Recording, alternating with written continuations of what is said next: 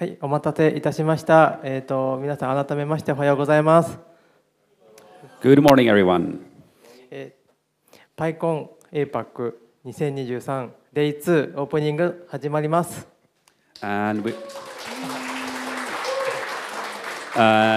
begin Day 2 opening of PyCon APAC 2023. My name is Jonas. I'll be your interpreter today.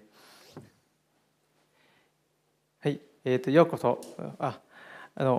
2日目ですね。今日初めて来た方、昨日から続けてこられる方、また再開できて嬉しいです。ようこそ PyCon APAC 2023へ。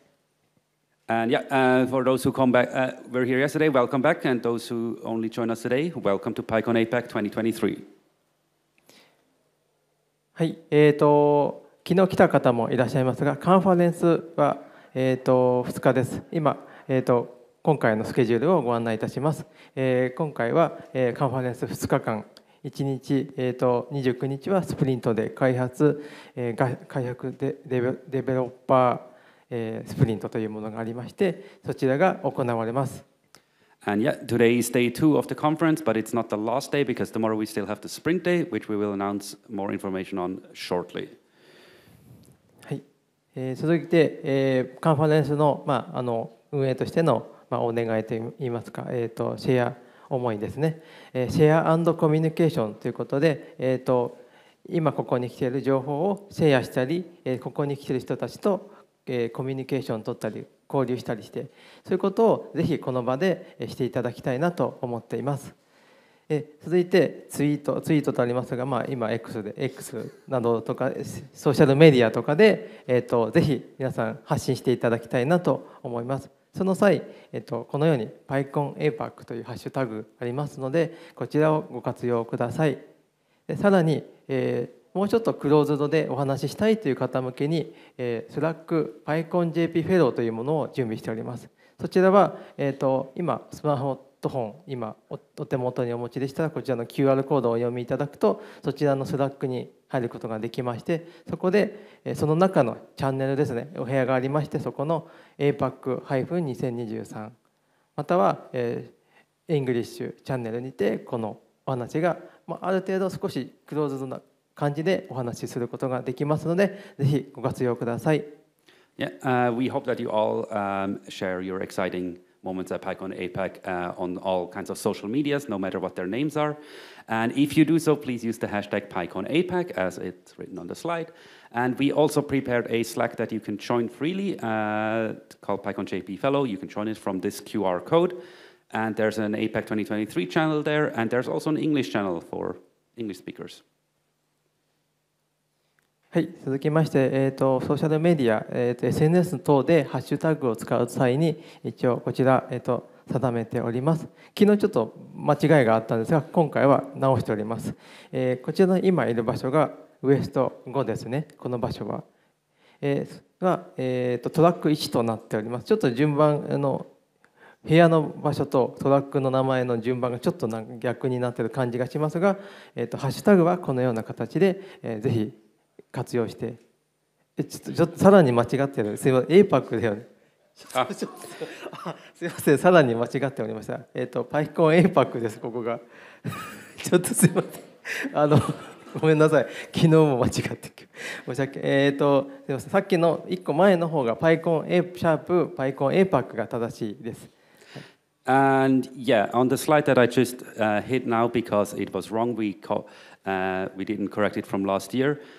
We did correct the room names, but we didn't correct the hashtag. The hashtags are actually quite easy. Track 1 is hashtag 1, track 2 is hashtag 2, and so on. And I think it's also written here in front of the podium. Anyway, in the good tradition of PyCon APAC, we get that slide wrong every day. はい、すみません、間違えた。迷ったらもうここにハッシュタグ書いてありますので、ここを活用ください。はい、すみません、申し訳ございませんでした、間違い。はい、続きまして、スポンサーの、ご紹介になります。Next, we'll introduce our lovely sponsors. はい、今回、PyCon APAC はたくさんのスポンサーさんに支えられて運営ができております。まず最初にダイヤモンドスポンサーさんをご紹介いたします。こちらにありますように Google クラウドジャパン合同会社さん、いや、ありがとうございます。拍手。It's early in the morning, sorry. はい、ありがとうございます。続きまして、プラチナスポンサーさんです。続けて読み上げてまいります。変化株式会社さん。株式会社架橋さん。ファインディ株式会社さん。はい、以上の3社です。ありがとうございます。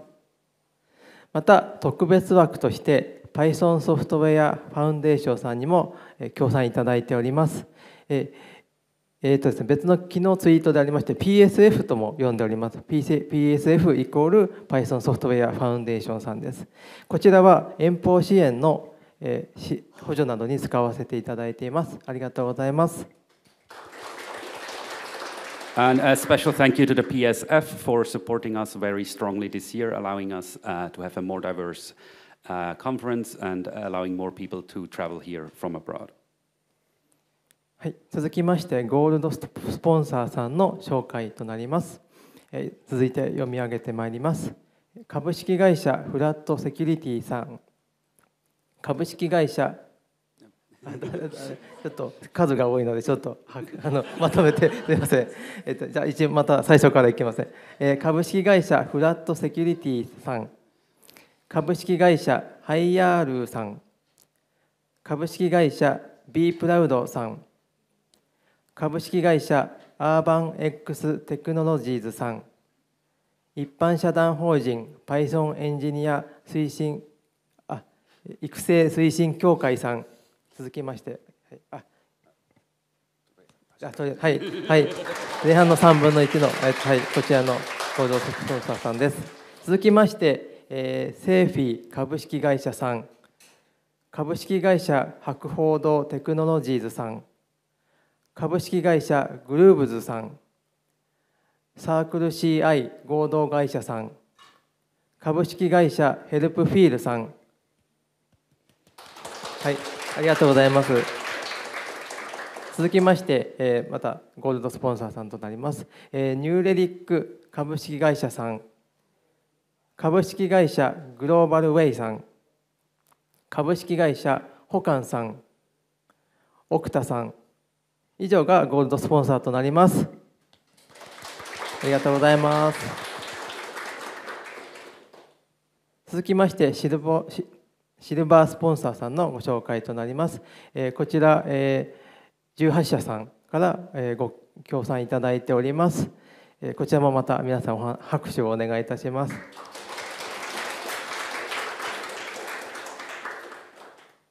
続きまして、スペシャルスポンサーさんのご紹介です。こちらは、スタッフの方で通信環境のサポートとか会場の準備の会場を提供していただいたりとか広告のサポートを行っていただいております。こちらの4社さんです。ありがとうございます。Yeah, these 4 sponsors helped during the organization, during the planning and organizing of the event, and also promoting it. 続きまして、パトロンスポンサーさんのパトロンのご紹介となります。こちら個人の参加者の中で、サポートという意味でスポンサーという意味も含めましてサポートいただいている方々がこちらとなっております。こちらは入り口ホワイト中心部分ですね、そちらにパトロンスポンサー、パトロンの方々を一覧にしたポスターもありますので、ぜひこちらもご確認ください。ありがとうございます。These patrons that you see here on the slide are individuals, not companies, who decide to generously support this event, and we thank them very much. There's also a banner near the entrance where you can see their names and pictures, and so you can, I don't know, snap a picture of it. はい、以上がスポンサーさん、パトロンの皆様のご協力によってこのカンファレンスが成り立っております。ありがとうございます。Yes, we would like to thank very much our sponsors, without whom we could not make this event. はい、続きましてこちらの重要な案内となります。Next, some important bits of information. こちら、コードオブコンダクトとなりまして、日本語で、行動規範という意味でございます。こちらはカンファレンスの参加している人たちが正しく安心に行動活動運営といいますか参加ができますように行動を定めております。詳細はちょっと長いですので、こちらの URL に詳細記載しております。日本語、英語ございますので、詳細こちらご覧ください。また、今回の参加の中で、行動規範にもしくは触れているとか、不審な方がいる、大丈夫かなとか、不安なことがありましたら、こちらのメールですね、coc@pycon.jp もしくは、本部がウエスト1、W1 にありますので、そちらに、お声掛けください。It is important for us for PyCon APAC to be a welcoming, safe, and comfortable space for everybody. And for that, you are required to read and follow the code of conduct that I'm sure you've all done. In the case that there is any trouble, please do not share it on the internet immediately. Instead, come contact us either in West 1 at the staff HQ or via email at coc@pycon.jp.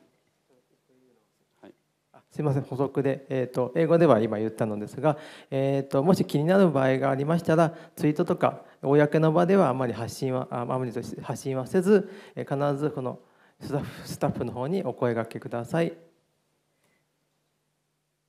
はい、続きまして、もしわからないことがありましたら、スタッフ、たくさん今回おりますので、お声掛けください。でスタッフの判別なんですが、この T シャツ、紺の T シャツを着ている方、またはスタッフ腕章をつけている方、または今回ですね、ちょっと一般社団法人 PyCon JP アソシエーションのポロシャツもありまして、そちらの T シャツを着ている方がおります。例で言うと彼ですねこの小豆色のポロシャツを着ている方もスタッフですので、ご声掛けください。Yes, speaking of finding staff for help, you can identify staff by either wearing this shirt that also says staff on the back, or today these burgundy shirts, as our lovely photographers here in track 1 are wearing, or the yellow staff armband. 続きまして、食事と飲み物のご案内です。食事はランチ時間帯を除きまして、トーク会場では禁止となっております。飲み物は蓋の閉まるこのような感じの飲み物は会場でも飲むことができます。また、ですね、20回ですね、今回会場20回もありまして、20回ではドリンクを提供してますし、お菓子、駄菓子とかも今回和菓子といいます日本の駄菓子を用意しておりますので、ぜひ足を運んでください。Please refrain from eating in the talk rooms except during lunch when the talk rooms is where you should eat lunch. As for drinks, please only drink from bottles that can be closed by a cap in the talk rooms. Outside talk rooms, it's fine to have open containers. The drink corner and snack corner this year is on the 20th floor, where there's also a lot of other stuff that we will announce shortly. But there's no drinks or anything like that here on the 4th floor. And the drink corner will close at about 3:30 today. はい、続きまして、写真と動画についてご案内いたします。運営では写真とビデオを記録用に撮影しております。特に撮影をされたくないという方用のために、このようにこちらですね、ネームタグの下に付けられるノーフォト、リボンを準備していますので、ぜひこちらを、ご利用ください。また撮影される方向けなんですが、もしこういうリボンをつけている方とか、やはり明らかに撮られたくないという方もいらっしゃいますので、そういう場合は配慮をお願い撮影の配慮をお願いいたします。You may have noticed that there's a bunch of people in staff T-shirts which are taking pictures all the time. We will use these pictures for publications and future promotion of the event. And so those pictures are also going to end up on social media. If you do not wish to have your picture taken, please add a no photos ribbon to your name tag. Also, if you yourself are taking pictures, especially if you plan to upload them to the internet, please respect the no photos ribbon, and if possible, ask for permission before uploading the photos. 続きまして、Wi-Fi、インターネットの、ご紹介です。こちら会場ではインターネットを、提供していますので、こちらぜひご活用ください。またご自身で、モバイルルーターとテザリング使うことは、絶対 NG とまでは言いませんが、極力こちらの混信を避けるためにこちらの、ネットワークをご利用ください。Yeah, we have Wi-Fi, of course, at the venue. The SSID should be self-explanatory. The password is Python312, all lowercase. Also, please don't use your own Wi-Fi access point here at the venue. If you want to know more about our Wi-Fi setup, go talk to the Network Operations Center in East 1. And yeah, so this morning we have again a few lost and found items. 落とし物がありました。So, still from yesterday, somebody lost their memory. どなたか If you lost your memory, please come to HQ パソコン and の get your memory. パソコンのメモリーだと思うんですけど、もし落としたかなと思う方はぜひ本部前お声掛けください。ここでもいいです。こちらでもいい。Yeah, it's not entirely sure if this is actually memory or some sort of key holder or something. From the code on it, it looks like 64 megabytes of RAM, which I don't know, probably a key holder. Anyway, please get your memory. はい、続きましてまた、バッグですね、トートバッグの忘れ物があります。多分みんなも、持ってもらったのに持ってないなという方、お気づきの方は本部までお声掛けください。And yes, we found another bag. This is not the same bag as yesterday. The bag yesterday, we found the owner, and during the time that we did the announcement, somebody else lost a different bag, which is this bag. And this bag was lost in the back of track 2 during closing. Please come pick it up at HQ. はい、続きまして、今回のイベントのご紹介となります。はい、本日この後ですね、オープニングの後に、キーノートスピーカーとしてロレーナ・メサさんをお呼びしております。今も会場に到着しておりますが、この後キーノート基調講演していただきます。And yeah, in a short while after the opening, we will have the keynote of Lorena. Today. はい、今日ですね、5トラック、28トークあります。ぜひお楽しみください。And yeah, today, just like yesterday, we have 5 tracks. And as I mentioned in the closing yesterday, we have one more talk today than yesterday. So those who showed up today, you get a bonus talk. はい、続きまして今回の、2023のノベルティです。スポンサーさん6社さん以上、いっぱいたくさん回っていただきたいんですが、シールを集めるとこちらのタオルを交換できます。でちょっと昨日の参加の方もいるので、ちょっと残り若干数となっておりますので、集めた方は先着順となっておりますので、集めた方は早めに本部横のタオル交換所までお越しください。And yeah, we continue to have our sponsor booth sticker collection fun times, where if you get at least 6 stickers from different sponsors by talking to them, you can go to the towel exchange center next to HQ and exchange your 4 stickers on the back of your name card for a fancy towel. There are only few towels remaining, so go get your towels soon. 続きまして昼食のご案内です。ランチのご案内です。こちら12時20分から13時40分の時間でランチ時間を設けております。運営としてこちらカンファレンスとしてお弁当を用意しております。和食、中華、ハラル、ビーガンなどありますので、ご希望の方はそちら選んで食事お召し上がりください。4回、20回どちらにもお弁当を準備しております。And yeah, we will have lunch again today, and I really hope that that time is correct because I didn't check it.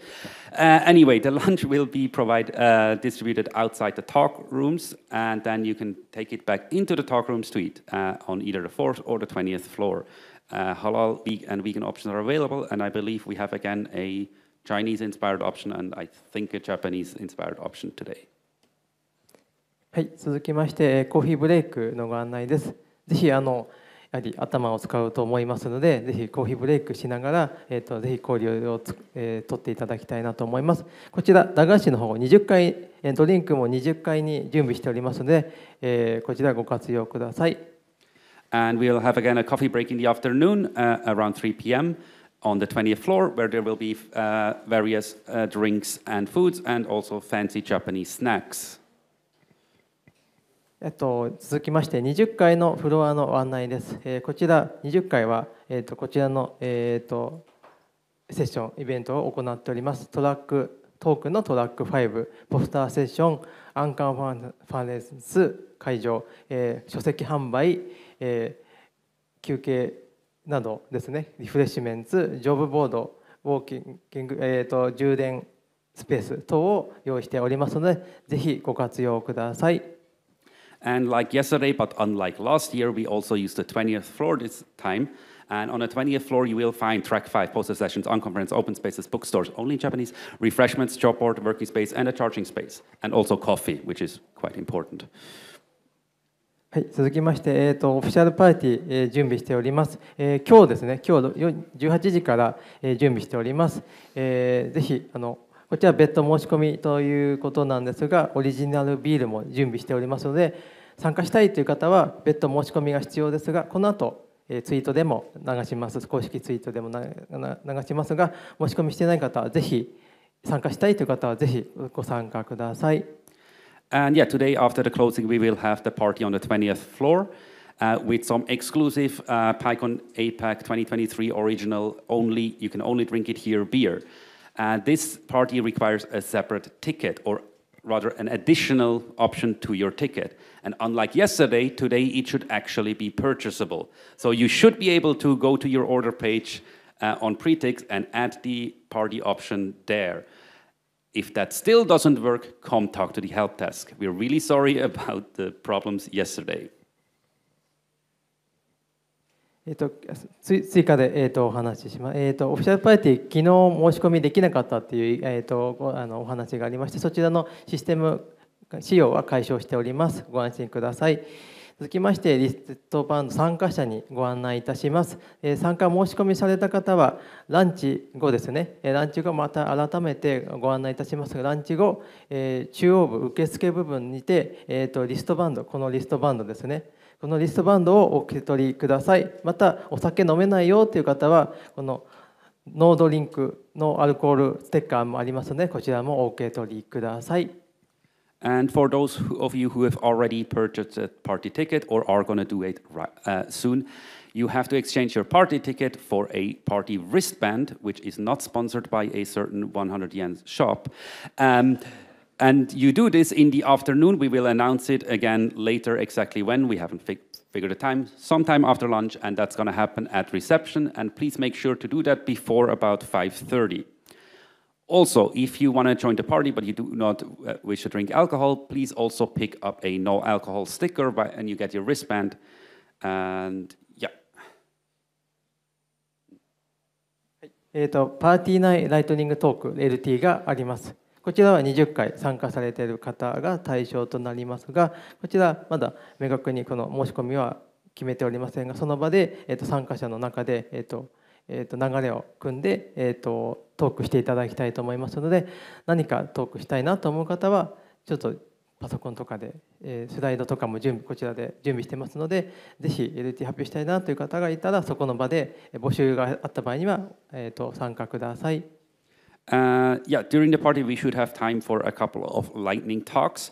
Exactly how people sign up for those lightning talks is not decided yet. Basically, show up at the party with your talk ready, and we will figure it out. はい、続きまして、今年も開発者デベロッパーコミュニティスプリントを行います。こちら参加無料ですが、申し込みが必要です。場所は変わりまして、渋谷にある変化株式会社さんの中で行います。10時から17時、29日日曜日に行います。And tomorrow, as we mentioned before, we will have the sprints. And importantly, those sprints are not in this venue. They're in Shibuya, which is like an hour by train. So don't show up here tomorrow. And that's going to be 10 a.m. to 5 p.m. and also requires you to register on pre-tics. And like the party tickets, this should actually be possible to do now. So you should be able to go to your order page and add that as an option. Again, if that doesn't work, the help desk is in the middle. And also, the information about the sprint should now be on our website. Yay! はい、オープニングのご案内は以上となります。ちょっと長くなってしまいましたが、今日もよろしくお願いします。なので、PyCon APAC 2023 Day2 も楽しみましょう。皆さんよろしくお願いします。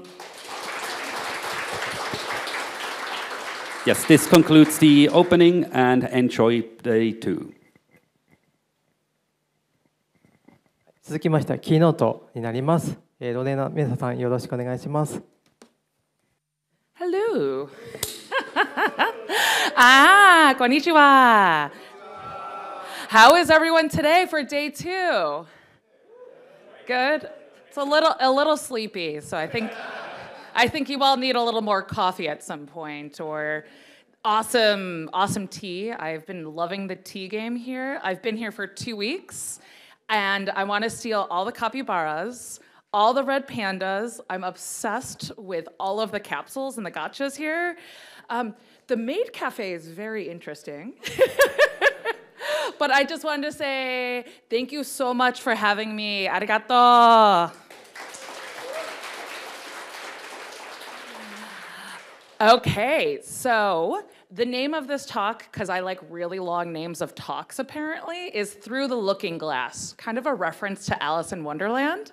10 years of Python organizing, lessons and tribulations. So I'm sure any staff member here will tell you all of their own woes, but there's a lot that you can learn about by being an organizer. So I'm going to talk a little bit more about the community, and if there is time for Q&A, this is a little about 50 minutes. I'll take questions. Otherwise, I'll be in the hallway. Please feel free to come talk to me. I'm super happy to talk with you all. And if you would like to see any of the slides, you can check it there. I, as you know, am Lorena Mesa. So that's me, one of my many hair colors. Currently doing purple. As my niece tells me, I look like a sea witch because it's either blue or it's purple or whatever color I do. I see a Northwestern sweatshirt. That's where I went for undergrad. So what do I do? So I got involved with Python, and I'll talk a little bit about my origin story since we have a great gaming culture here. But what I currently do, I organize PyLady Chicago. I'm a former director and chairperson of the Python Software Foundation. Who here knows what the Python Software Foundation is? Oh my gosh, that number is always so bad. But don't worry, you'll get some info from me. I'm also a Python Software Foundation Fellow, which means some cool people nominated me. And you can nominate awesome people in your community as well. It's just a way to kind of say, hey, our community is awesome. Let's empower each other. I did do Python at my former job at GitHub. I actually just got hired at Netflix, did my part of my onboarding, then came here, and then I'm doing my team onboarding when I turn around and go to Mexico in 36 hours. So it's a whirlwind. I am doing a lot. And then I'm a huge advocate around responsible computer science. You can find me most places on the web as Lorena Nicole. Yes, that is 4 O's. Do we have any soccer fans here? Or as I like to call it, football. Some people? Okay, I was watching Mexican football, and one of the things they do when there's a score, they go, golazo! So I incorporated that into my handle when I was on the Twitter, well, formerly known as Twitter. I don't even want to talk about that platform. I'm on Blue Sky, I'm on Mastodon, I'm on Instagram. You can find, if you throw a rock, you can probably find me somewhere. So yeah, that's a little about me. So ways I started getting involved with Python, I have always been a huge live long and prosper. I'm a huge Trekkie. I actually am learning Klingon, so Kepla. As you can see, that is Jean-Luc Picard in the bottom right. I am a huge marathoner. I do Taekwondo. I know that it's not a Japanese martial art. I'm very sorry, but that's the one my dad put me in.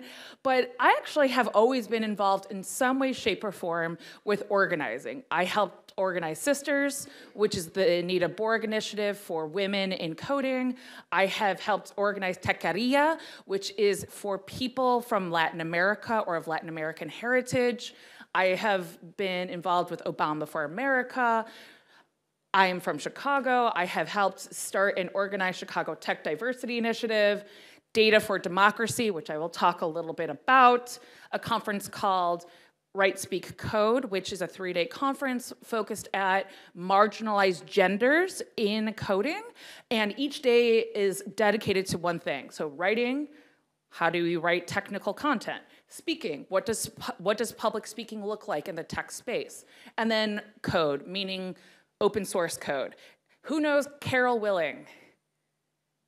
Yeah, her daughter works here in Tokyo, so I think she's actually going to be here in a few weeks, so you should make sure to find her. She's a founder of core Python developer and a founder of the Project Jupyter program. If you've all ever used Jupyter Notebooks, Carol is awesome, so make sure to find her, but she helps a lot with this conference on the Code Day. And yeah, obviously Python Software Foundation. So, Haruki Murakami, one of my favorite authors. One of the things I've learned about being an organizer, I feel like is really something that like Haruki Murakami like inspired me to think a lot about. He wrote this memoir that says what I talk about when I talk about running. And it's his perspective on how it is that you can think about channeling trials and tribulations, that is challenges in your life, into productive outlets. It's only about like 100 pages. It's an awesome read. It made me feel good about not having the best marathon time that year. I've been running marathons since 2007. I've done 20 marathons so far. I am doing my first ultra later this year, so wish me luck. We'll see if I'm still walking after that. But being a marathoner and kind of the way that Haruki Murakami wrote about his idea of taking adversity on and making it his own helped me think a lot about what it means to be an organizer. So when I talk about being an organizer, I talk a lot about ethics. I talk a lot about diversity. I talk a lot about inclusion. And people ask me why I do that. So I'm from Chicago. That is the Windy City. I hate to tell you, I've seen on some pizza menus here, Chicago pizza, and that is not how we eat pizza. We don't eat deep dish, like that giant thing that's like a quarter of cheese. I don't know where that came from, but I really don't know where that came from. When you think of Chicago, you might see this skyline. Chicago hosted the World's Fair in 1898. We actually invented the Ferris wheel, so when I was in Osaka on the world's largest Ferris wheel, someone asked me where I'm from. I'm like, oh, Chicago. And they went, you made the Ferris wheel. I was really impressed they knew that fact. But I'm from Chicago, and if you know anything about Chicago, it is the 3rd largest city in the United States, and it's also the home of this guy. So we know who this is, right? He's the good president. He's not the other one. He's not Cheeto or, you know, whatever color that was. So I got involved with, so as I mentioned, I went to Northwestern. That's me with my natural color in terms of hair. And I graduated in 2008. So as we remember, for those of us who are a little older in this community, because I'm 36 now, I aged myself the other day. I said I was 42. I don't remember my age anymore, so I'm just gonna prematurely do that. But yeah, I graduated during a global recession. That's when the banks went belly up. That's when there was a lot of struggle with the financial sector, and around the world, we all felt it in some way, shape, or form, because mortgages in the United States were being sold to people who could not afford them. And a lot of people that were being sold these mortgages happened to be communities that are underrepresented. For example, Latino communities. I'm Latina, my mom's from Cuba, my papa's from Mexico, and I'm first generation. I'm actually the first person to graduate college in my entire family. So I actually had family members who were impacted by this crisis, and I got involved with this campaign, because to me, it was super important to work for someone who believed in doing something positive. And while his politics aren't, 110% above board, there's things I didn't agree with, I did believe in someone who had a vision, and I really, really appreciated how he was trying to meet people where they were at. So, Huffington Post says, were it not for the internet, Barack Obama would not be president. Were it not for the internet, Barack Obama would not have been the nominee. And what I'm trying to point out here is that the internet was really pivotal in this political campaign. It changed the way that politics work as we know it in the United States. And I would argue that had an effect around the world. So some examples of that. Using social media, that is, the platform we know as Twitter, YouTube, etc. GOTVs, get out the vote. That's when you would meet people and talk about registering them to come and vote. These initiatives were informed by something called data science. And then we would have these personalized groups, again informed by things like data science, where it'd be fill in the blank for Obama, Latinos for Obama, moms for Obama. I once saw moms who are hot for Obama, which was very interesting, but there was a lot of customized work. So this is where my abuela is from. She's from right on the border in a town called Piedras Negras. And the reason I point this out is this part of the country has a lot of interesting geopolitics. Unfortunately, in the United States, there's a lot of, for lack of a better word, there's a lot of fear of having more people come from Latin America to come work because there's this fear that the country is going to be less, as a certain Cheeto president would say, not make America great again. So as you can see, we have Latinos for Obama, we have Tejanos for Obama, you could have Cubanos for Obama. There's a lot of these customized kind of outreach initiatives that were happening. So I mentioned data science, and the reason I mentioned data science is because data science in like 2007, 2008, that word didn't exist yet. And I was working in this campaign as the only intern on the Latinos for Obama team, and I was told, here's data. I actually have a background in math. They're like, use your math. Figure out how we find people. And I'm like, okay, how do I do this? But I love this quote, the data scientist, a person who's better at stats than any software and better at software engineering than any statistician. I guess that's kind of true, because somehow a data scientist is supposed to be this unicorn that does all the things. If you do that, that's awesome. I'm not a unicorn. Maybe I'm a narwhal, but not a unicorn. And so the way I started getting involved with Python is I actually turned to this group. So has anyone ever heard of Chippy? I'm guessing not. I saw one hand. Chicago Python user group. There's, again, a lot of cute animals that are representing various communities in Python, and ours in Chicago is Chippy, and it's this little fat chipmunk that types and has glasses. So I actually turned to our local Python user group because I was like, I don't know how to do this. I had experience programming in like HTML, CSS. I had some experience with R and SAS, but I did not know how to actually use a programming language because I do not have a computer science degree. I actually have a degree in mathematics, political science with a minor in astrophysics. I don't know, I've lived many lives. So from there, when I say I talk about ethics, back to Chicago. So Chicago sits along Lake Michigan. So to the, over here would be Lake Michigan. And Chicago is very segregated. Unfortunately, Chicago is a city that was built with something in mind called redlining. It was a practice when the Army came home from World War II, they were given loans for their homes. Those loans were extended to white Americans, not to other people. So what happened, then the highways started getting built. Where the highways were built happened to be in communities that were Black, that were Hispanic, that were Asian heritage, etc. So Chicago is very segregated. As you can see, the northwest side, white. South side, we have Black. We have a pocket of Hispanic. I actually grew up in this area over here.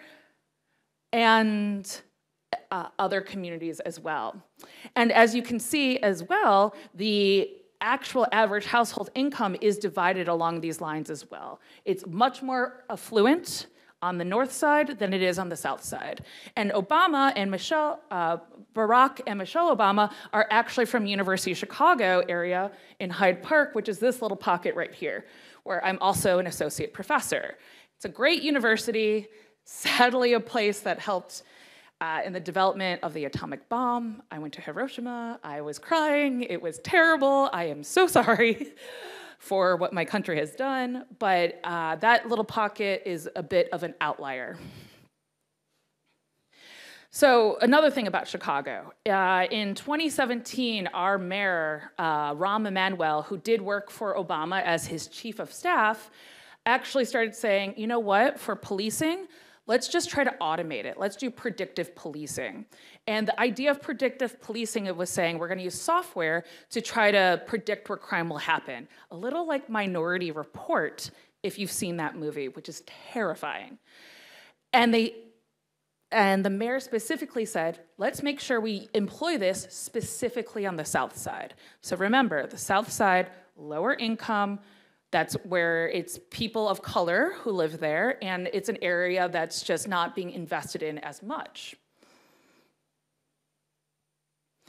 So another thing that happened in Chicago at this time is, anyone read The Guardian? It's a news publication. Yeah, so they did this expose around people being disappeared in the Chicago Police Department. Essentially, you have rights in the United States that say within 24 hours, you have to be booked for something, for a crime. If not, then they should release you or at least allow you to have a lawyer. But these people were being disappeared for multiple days on end, and they happened to be non-white people in Chicago. And part of the work of how we figured this out, in Chicago, again, using Python, we were investigating public data that we requested to figure out where people were going. We had to request the data from the Chicago Police Department to figure out where were people going. We received, I think it was like a terabyte of data. It was terrible. It was a really manual process. But again, Chicago Python user group, we got a group together and we started crunching the numbers, and then we were able to give data to The Guardian to help make this public announcement. And then we have the ACLU. So the ACLU talks about how, and we've heard this time after time after time, facial recognition technology is just not on par. So ACLU is American Civil Liberties Union. And what they do is they watch out in the United States for problematic human rights issues. And what they were finding was in tools that were being created, things were being falsely labeled. So again, this work, some of us here at Chicago, some of us at the Chicago Python user group were actually studying this data to figure out how bad it was labeling people, and we found that it was incorrectly or overestimating people of color as being potentially a criminal. So why am I talking about all this? The reason I'm talking about all this is I used to work at a company named Sprout Social. It was a company that does social media management for like all of the platforms. And I was working on the back end, doing Python work. It was my first job in tech. And I didn't really think much about it. I knew I was donating my time, doing things that were impactful, helping as I could with my value set in line, but then this dropped, the ACLU. They said, oh, hey, the Chicago Police Department is using social media data to try to find activists and arrest them. And companies are intentionally selling software to the police to say, hey, this is how you can use our software to find the activists. You can use things like hashtags Black Lives Matter or hashtag I can't breathe, things like that. And what was terrible about it is I learned that my company was one of the companies named by the ACLU that was selling software to law enforcement to do this kind of thing. I did not know what to do. My first job in tech, I had left my PhD program, I made a big change, and I just felt sick to my stomach.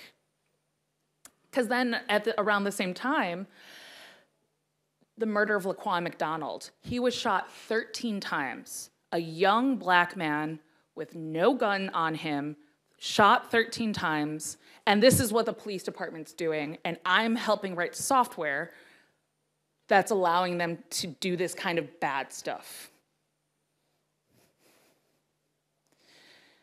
And I love this photo with Mark Zuckerberg talking to Congress. He actually had to sit on a pillow so he looked taller. So I just think that's hilarious. Oh, he looks so pale there.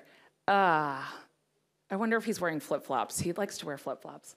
But you know, we all started realizing social media. This was something that was really problematic. And I had used social media on the Obama campaigns to help get Obama into office. I thought this was a great tool. But then when we write software, we don't know how it's going to be used. And that was one of the first things I learned as an organizer was we have to think about the long-term perspective. Just because we can, should we do it? Then we have things like this, the Me Too movement, where we had people coming out talking about their stories around sexual harassment. We have a very problematic man who became president in the United States using social media to further galvanize his mission of hatred. We had on the bottom right, we have moderation continuing to be an issue, and the people who are doing the moderation were people like being paid cents on the dollar in the Philippines. We are outsourcing this work to people that already are trying to find a way forward in their life, but yet the bigwigs in Silicon Valley can't figure out a good solution. And it's traumatic what these people can see. They don't get to say, oh, I want to see only this kind of content. They have to see all of the content. And as we know, with all these platforms, I look on the internet for capybara videos eating like oranges or red pandas eating apples, but they don't like lemons. But other people are using it for malicious means. So, you know, it's hard for us as technologists to sit there and say, what have we created and how are we going to move forward? And then even more problematic is, of course, you know, the president I don't want to name, his account eventually got blocked after like an insurrection attempt. But when there was people talking about sexual assault, their accounts get blocked. And that's not even to say how that platform has changed and who now owns it. So we have all of this as well as bots. As we all know, bots are everywhere. I think I get like on average like 10 messages from bots on Instagram telling me, oh, we like your Maine Coons. We want to like dress them up, which is cool in theory, but I'm not giving you my info. No, I'm smarter than that. Don't try to fish me. So ethical tech, and I think that's something that goes hand in hand with us as Pythonistas, us as creators of tools in the world, is we have to think about our accountability. So when I think about data ethics, I like this three-prong approach. The ethics of data, that's how is our data generated, created, stored. Ethics of algorithms, that is how are our tools like I can never say that. How our AI is talking to us. And how is it that we are creating learning for those tools? And then the ethics of practice. That is what we're doing right here. How do we practice better? How do we start the conversation? How do we inspire others to think about this as well? So, you know, when we think about like machine learning does all this kind of stuff, right? It can do cute things like process sound of whales and birds. Also, I love all the jingles on the train here. The bird sounds make me very happy. We can predict real-time alerts from social media, like, hey, there was an environmental catastrophe, check on your people. Predict wait times in airport security lines, which I will have to do this afternoon. We can find things around, we can do things like provide access to buildings, and we can do things like finding, I've been using Google Translate a lot to read signs, because I'll see like a cute animal on it, and I'm like, but everything here has cute animals. So using like Google Translate the image, we can use machine learning for that. So machine learning does have some practical impacts, but it also can be, as we see, used incorrectly. So I always like to say that when we talk about machine learning, I imagine many of you probably have heard this definition before, but basically, I think the Tom Mitchell definition is pretty great. A program is set to learn from some experience with respect to some task and some performance measure if its performance on T as measured by P improves with experience on E. So ETP, that's what I teach my students all the time. So there's been a lot of people who've been thinking about all of this. The book on the right, Chaos Monkeys, has anyone heard of that by chance? Cool, we have some folks who've heard of it. It's actually the guy who like created ads for Facebook. He is, I feel kind of bad I bought the book because I don't want to give that person money, but I like buying books, so I don't know. But he talks about like the whole, it's like the stock market in the 80s, like how Facebook is just like the Wild West and how they created ads. Very interesting perspective. And then algorithms of oppression. What I really appreciate is this is a woman of color who wrote this, but talking about how like how things get indexed on search engines, et cetera, et cetera. And then I'm sure many of us have heard of weapons of mass destruction, who was instrumental in the Occupy Wall Street movement, a former quant on Wall Street who realized, kind of like myself, the things we do have impacts. So when we think back to that three-prong approach, you know, how do we store data, what's our practices, what our algorithms do, we can write our algorithms better if we have a different metric, right? If we have a different performance measurement that we can optimize on. So instead of optimizing for profit, we can optimize for fairness. And that's a huge part of what Cathy O'Neil is actually doing now, as well as the Algorithm League of Justice, ALG. They are fantastic.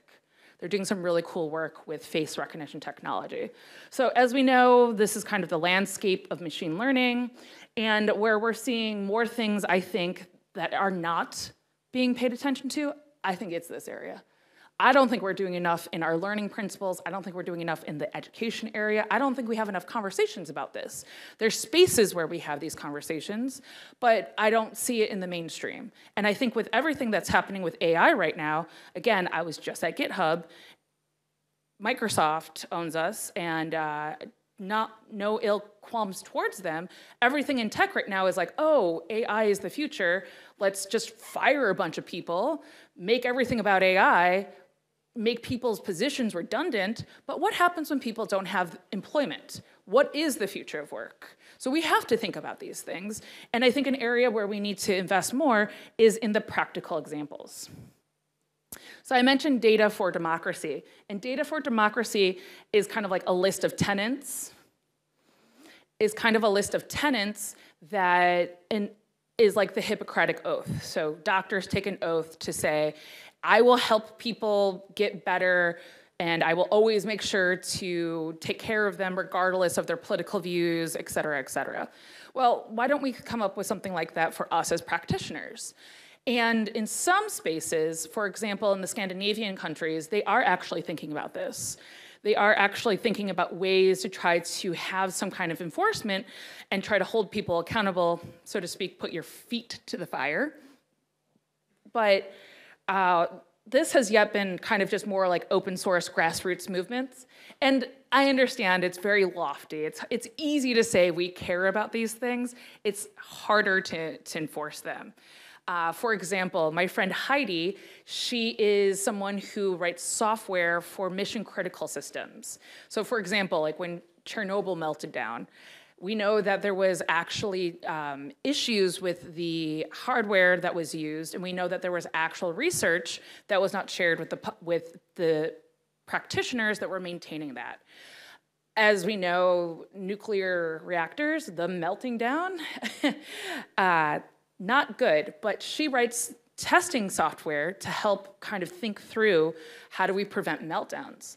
And another thing that she does is like autonomous driving vehicles. So we've heard of the runaway car situation, or the runaway train example, where you have a train and there is one person on the track. Do you save the one person on the track, or do you save the people on the train? And that moral conundrum is a hard one. And obviously, you know, do you sacrifice the one for the many, or do we value all life equally? So these things are hard in practice. So while this is a good lofty kind of goal, I understand it's going to be a work in progress. And how we move forward on this is going to be something I think in 20 years. What's the next gen? We have Gen Z. I think Alpha is next. Alpha is going to be telling us, hey, besides the environment being messed up, like what else have you all done with technology? And that's the thing that I'm thinking about. I have a niece, I have two nephews. My niece Ziggy is 6. My nephews are 3 and 2. And I think about what the future is going to be for them. I think about how they use social media or they don't use social media. I think about the tools that we create with facial recognition and how there's bias in there. I think about the spaces that we create that are incredibly being consumed by technology. And spaces like the Python community, I think, are instrumental in helping us challenge those ideas and confronting the challenges that we will have today and we will continue to have tomorrow. So an example of like some of the ways I think data has been being used well, for example, not that this is a huge problem, I think, here in Japan, because I think here the food is much healthier. But in the United States, I'll just argue that our portions are like 3 times as large, like deep fried and not healthy and just not the best. And we don't walk as much. We don't believe in public infrastructure, and our cars are like giant. Just not a good look, not a good look. But this project came out at MIT, and I think it's awesome. And they actually are starting to use it on some on a lot of data sets. Is they're saying, okay, like on a food product that tells you this is how many calories, this is what's in it, et cetera, et cetera. On our data sets, we can start doing the same things. We can index with keywords, we can specify the domain, we can have URL, we can have people who are actually tagged that are the ones who generated that data set. So remember, ethical data, how we generate data. That's a way that we can kind of confront some of this. I'm an editor for the Journal of Open Source Software, and this actually was a project that came out of there. And if you ever want to publish a paper, Journal of Open Source Software is a pretty cool place to check out. It's all automated on GitHub. It's really easy to go through the process. But this kind of thing is easy and understandable. And what I like about it, too, is it's actually been localized now into multiple languages. So it's the official UN languages and even some indigenous languages that I thought was pretty cool. Back to practical examples. Again, that's one of the parts of the 3-prong approach with ethical data. How do we educate people? I don't know what the initiatives look like here in Japan, but something that I've appreciated in the United States has been this project with Mozilla, specifically the Responsible Computer Science Challenge.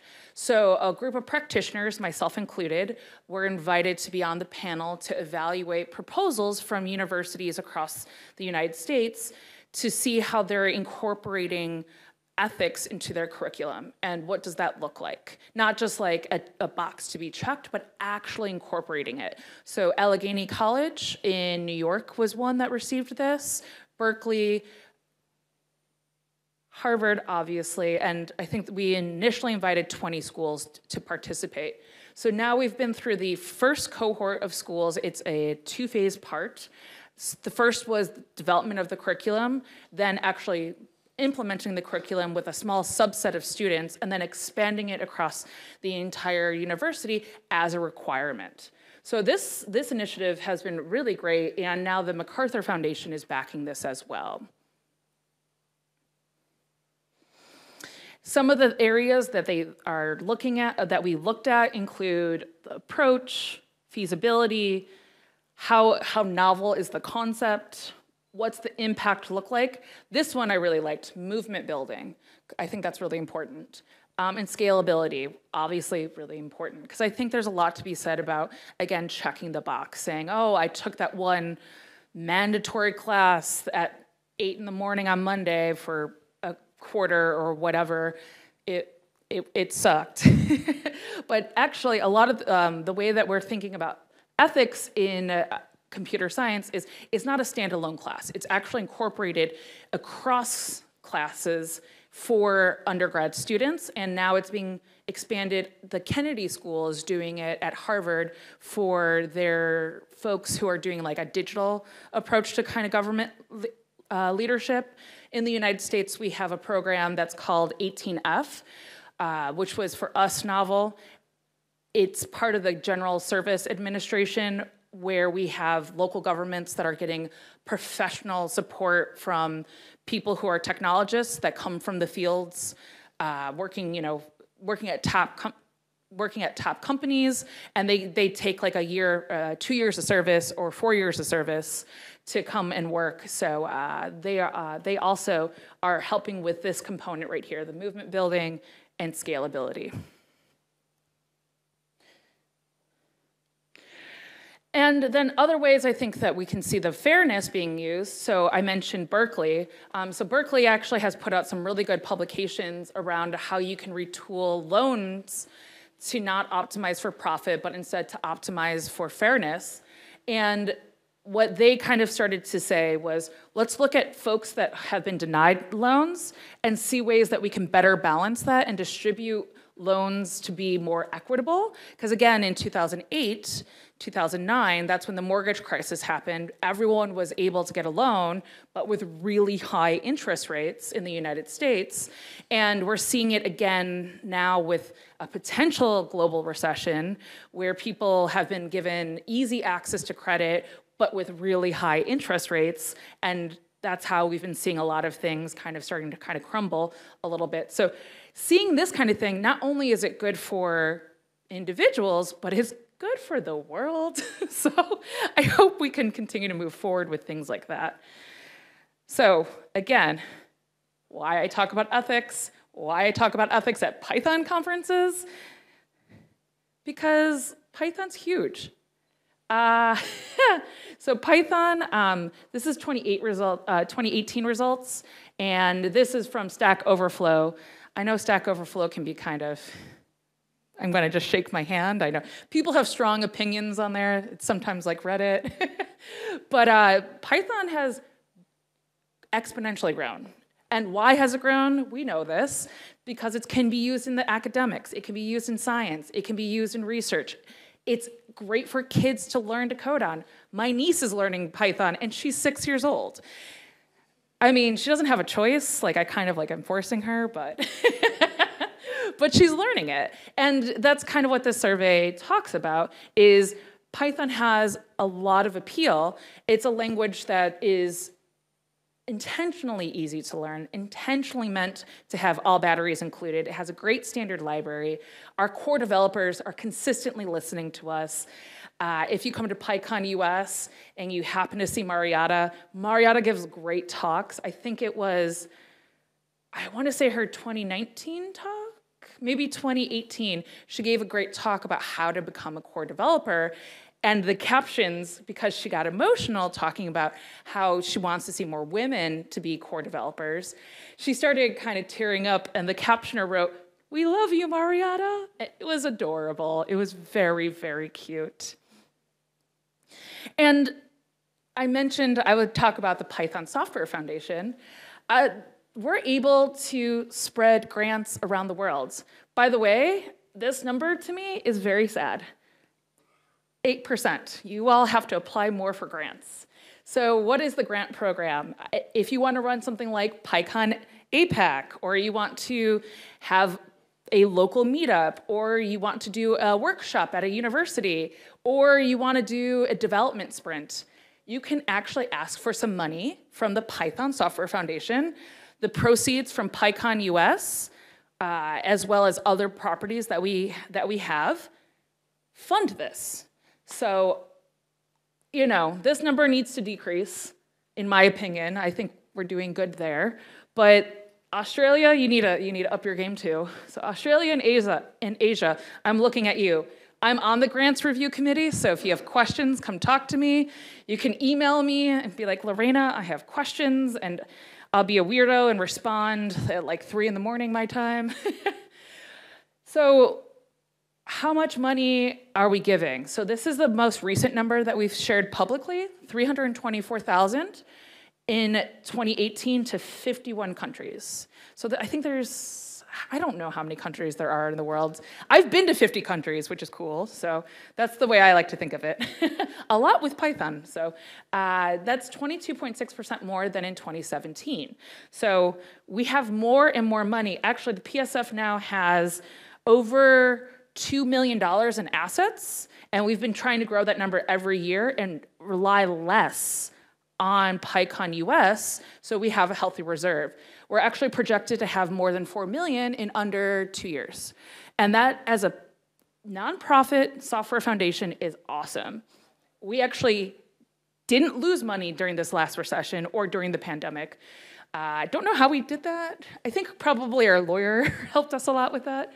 But yeah, so the mission of the Python Software Foundation is to promote, protect, and advance the Python programming language, and to support and facilitate the growth of a diverse and international community of Python programmers.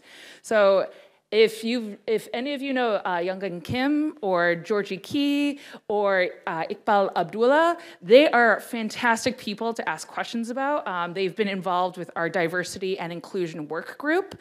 I saw a diversity part of the expo with the Python Software Foundation area. Please talk to people and ask how you can be involved, or if you have questions.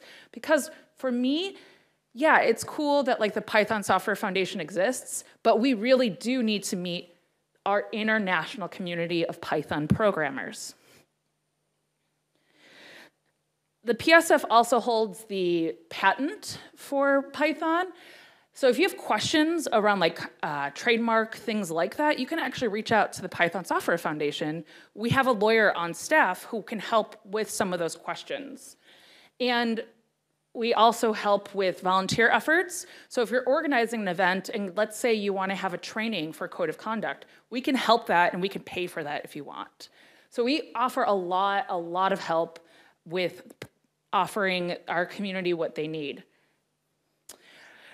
Something else with the grants, as you can see, is we also do this ambassador program. So we had an ambassador in West Africa, East Africa, and Latin America. So someone who actually was given some money to help evangelize Python in their area. So if that's something you're thinking about, like, oh, I saw PyLadies has an Okinawa chapter now, which is awesome.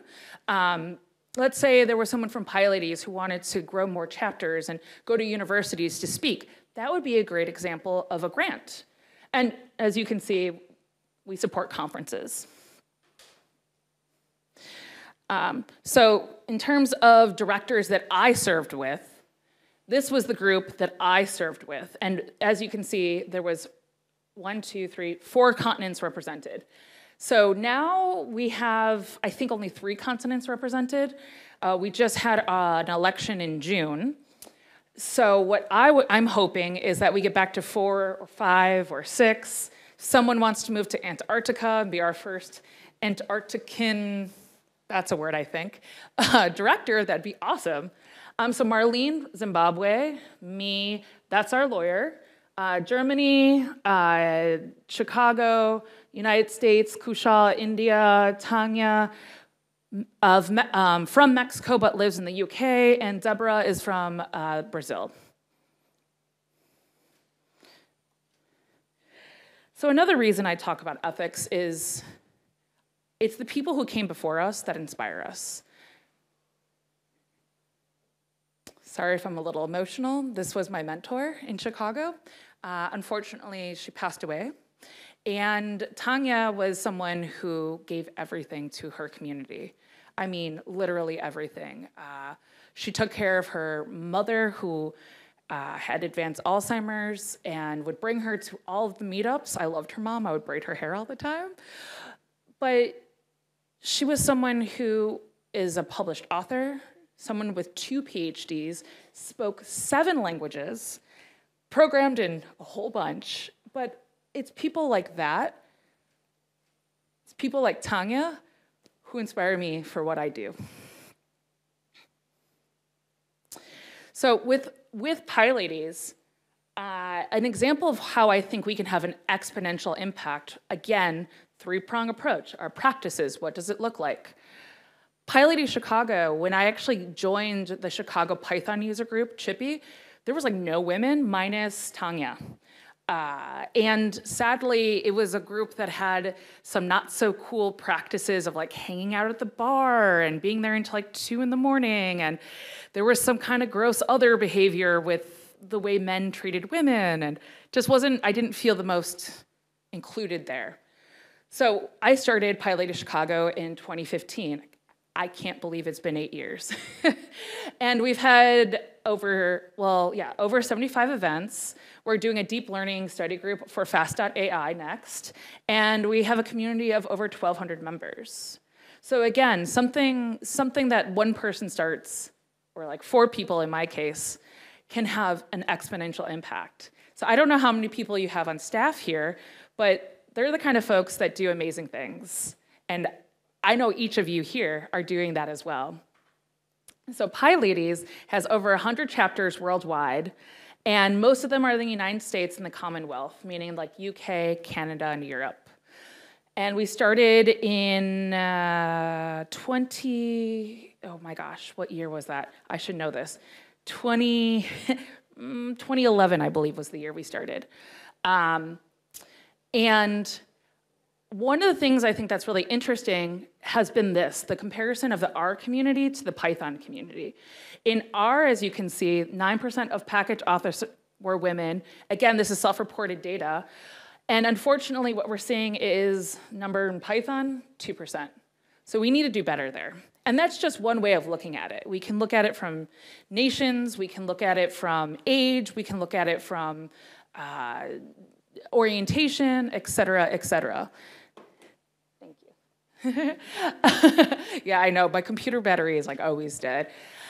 I was watching too many Red Panda videos, I'm sorry. But yeah, so some of the things that were called out that work well in the R community, notice this one, prominent men supporting. I think we do that well in this community, so keep it up.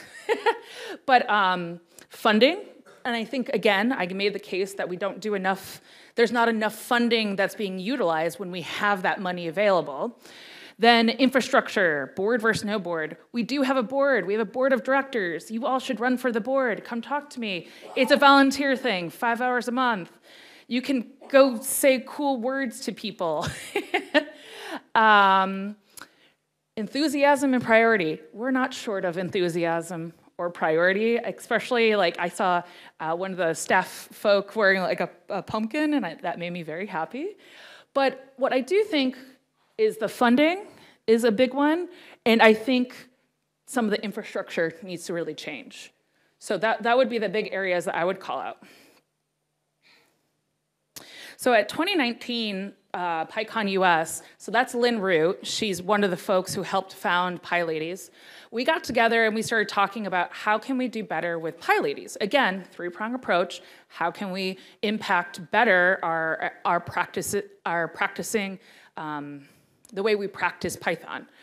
And what we decided is that we really need to get our PyLadies group together. It's very decentralized, which is great because anyone can start a PyLadies chapter, but there's not a lot of communication, let's say, between PyLadies in Japan and PyLadies in the United States. We don't know what everyone needs. And we do actually have money from the Python Software Foundation that we can tap into, but we're not distributing it.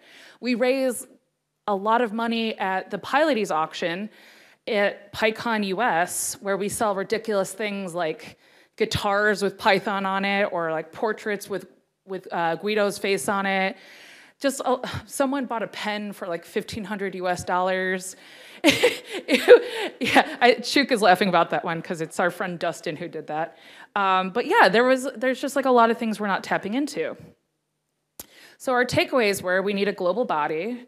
We need to manage PyLadies like an actual open source project, and we need to make sure we have working groups, because that's the way the Python Software Foundation works, and it's very impactful. So coming up, who has heard of the PyLadies Global Conference? Okay, of course I know Jonas has heard of it, and of course I know Chuk has heard of it, because Chuk is helping with it. But if you haven't, go look at the PyLadies poster, check it out. It's gonna be December 1st to the 3rd. Online, and we're going to have multiple languages, so we will offer translation. And the call for proposal is technically still open. And if you want to give us money, we would be happy to take your money. So give us your money. You can also check out PyLadies on GitHub. So it's under the handle PyLadies, and you could just look at global organizing. And we do have a Slack community. And yes, men are welcome in the Slack community. Just understand the space is for PyLadies, so abide by our code of conduct. By the way, all these stickers are from my desk. And the F string, that's from Marietta. I love this. So when I talk about organizing and I talk about the challenges and ethics and why I do all the things I do, it's because we rock. We are awesome. Let's give ourselves a hand of applause. So this is when my hair was red, as you can tell. I'm clearly like the really white one in the middle. But this is PyLadies at the PyLadies, I forgot what they call assembly at PyCon Brazil. And PyCon Brazil has a really good actual infrastructure for PyLadies. And we've actually been trying to emulate their example. This is from PyCon Africa. And I love this photo. I think this is so cool. They had like a really cool like dance party. And I was like, I am super white. I don't know how to dance like this. But again, I talk about us. We are awesome people. So again, awesome people. Guido saying, I love PyLadies, with a portrait of Guido with like a rabbit and like many Easter eggs. But honestly, our community just makes me so happy. And it's been such an honor to be here today and to talk with you all. So if you do have, I think we're getting close to time. As I mentioned, if you do have any questions, you can come talk to me. I'll hang out in the hallway for a bit. These are some resources I've used if you're ever curious about some of this. Machine Learning for All Conf. Their last one was in April 2019, but they're starting to organize again now that we're like past the peak pandemic. Papers we love. They read white papers, so research papers, and then they like explain like kind of an emerging area of research. They have a really, really cool GitHub account if you're curious and you want to just go explore. NumFocus is another great foundation that I love, open source initiative, and more. Let's see. Cool. So you can reach me at Lorena at python.org, Lorena at pyladies.com, Lorena at whatever, or again, Lorena Nicole, any corner of the internet. So, arigato.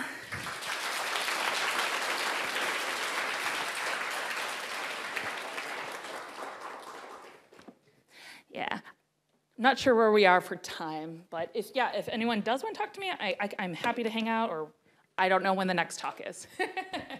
Thank you for your great keynote. Thank you. And in this room, in this PyCon APAC 1 room, if anyone has any questions, please raise your hand. Ah, fantastic. Staff brings handy mic. Thank you for such a passionate presentation. How did you become such a passionate person? Is that your characteristic or physical training or something? I think maybe my parents had a hand in it. I joke that the volume in my family starts at louder than it's loudest, and then it's just called the Mesa style of being loud. But no, I really do think that I get a lot of energy from the community, and to me, it's super important to remember where we come from and to learn. So finding people that inspire you, like I found Carol Willing on social media. I found Naomi Cedar on the internet. I emailed Guido my first PyCon, and he responded, and he actually helped mentor me. So I think finding people that inspire you and reaching out to them is a really good way of doing it. Oh, thank you. Yeah. Thank you. Other question? Oh, thank you for your great talk. And this is for the record, actually. Your talk is great for the ethics, right? But I think some of your talk contains the most unethical expressions here, because many attendees are from the APAC region, and we have a long history. Yeah. So some of your comments are heartbreaking some of our people. Yeah. Please think about that. Yeah, I think that's a really good point, and that's why I did try to say from my hometown, from my area, but I think that's really, really important. Thank you so much for your comment. Thank you. Okay, hello. So I'm Dima from Indonesia. I just want to thanks to PSF because PyCon Indonesia is also having grants from PSF in 3 years in a row. Thank you so much for PSF. But I have some questions. Maybe it's gonna be a lot of discussion. But I want to know how in Indonesia Python community is not didn't have a lot of branding. Actually, we have 4 chapters in regionals, but all of them still struggling into having their events because creating an event needs money. And for PyCon itself, we got the grants from PSF. The money for PyCon ends there. It didn't support us for the next event for yearly. So I want to ask if does PSF still gonna give us supports through the grants for our annual, not like monthly meetup for each regionals or something? Because if some of our regionals really rely on PyCons to have their to show that PyCon community exists in Indonesia. Right. That's a very good point. So one of the things I would say that I forgot to mention, and we need to explore other platforms. Unfortunately, all the staff for the Python Software Foundation aren't necessarily themselves developers. For example, who handles our infrastructure is. So we used to offer space on the Meetup platform for free for organizing, but that might not be the right one to use. And I actually don't even really use Meetup anymore. So I think what would be helpful, our diversity and inclusion group, if you were to contact them, or even I can grab your email and we can have a conversation about this. What are the unique challenges you're facing? What platform do you all like to use to organize? Also, doing online organizing is always an option, and I think it's something that is getting better now that we've kind of gone through this whole time of being through the pandemic. And then also for the grants, we actually have on python.org under PSF, there's a whole guide there about how to apply for a grant. But if it's still a little unclear, happy to talk to you about kind of how that works. What we require is actually like an itemized budget, even if it's not like to the exact cent, just kind of understanding how you're using your money, because we have to do reporting on how we give money out. That's really impactful for us, and that's generally like the thing that sometimes may help us give you more money or ask more clarifying questions. But yeah, I think those points, and then we can have a chat after. Cool.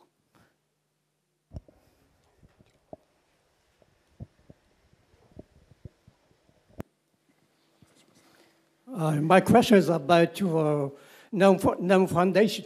They're supporting directly to developers. You are supporting end users. Yes. So do you have any co-relationship or independently working?